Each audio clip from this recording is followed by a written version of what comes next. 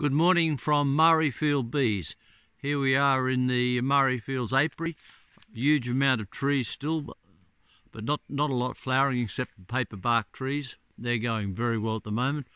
And over here we have our ironbark tree that has the beehive living inside it. And we're trying to relocate this hive, as we've mentioned in our previous videos. And as you can see, we're having a lot of success. We've now closed the area off totally with some old stock feed bags, chicken feed bags, and we've moved the nuke box a little bit closer to the entrance. The funnel's still working. The bees are still coming out of the hive. It's a fairly big hive in this ironbark tree. It's an old ironbark tree. It's probably over 100 years old, so it's a massive tree. So it's obviously got quite a hollow centre. And these bees have been here for quite a few years to my knowledge.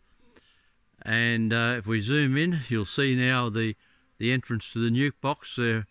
They're using it in and out all the time. We've put some frames in there with some built foundation and also a little bit of lemongrass oil to attract them, and they're in and out. So I would suspect that within the next couple of days most of the bees that are in this hive will relocate over here. So hopefully within a week or a couple of weeks we'll leave it here for a while till it gets established, and then we'll move it back to our apiary, where we'll have a new hive with some new genetics. So hopefully this is the last of our videos in our series, but we'll give you another video when we relocate it back into the apiary and just show you exactly what's happening. This is Dr. John signing off from Mariefield Bees.